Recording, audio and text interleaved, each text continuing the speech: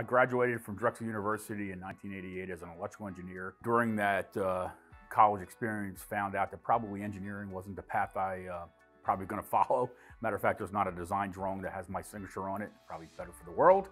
So I actually came off out of college and went into work for GE in a management manufacturing training program, where I really got a taste for operational excellence, working in manufacturing.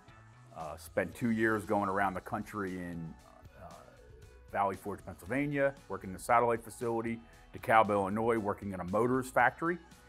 And in DeKalb is where I first saw the concepts of lean and it's the late 80s, and it was new concepts. And I got really excited about that notion that, hey, we can go reduce the lead time and the velocity of what we do.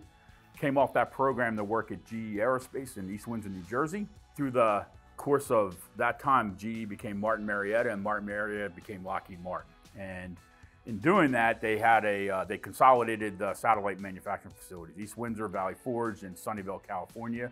They consolidated to low-cost Sunnyvale, California. In doing that, they created a communication power and center of excellence in Newtown, Pennsylvania. I was part of the team that helped launch and design that facility. I led the team that laid out the 450,000 square foot facility from the ground up in terms of how it's going to operate.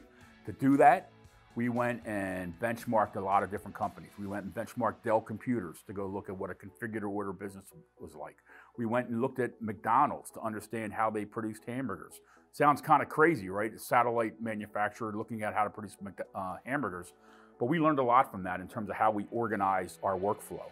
We went to Pratt & Whitney in Connecticut, and where we saw the whole notion of Kaizen and the fact that you can go do rapid change really quick.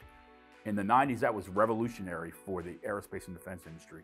We were able to go and start implementing that in our new facility and really drove a lot of improvements.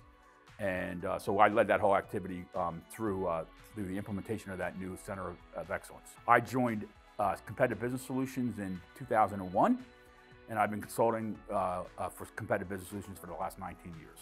So my clients have been mostly in the aerospace and defense industry.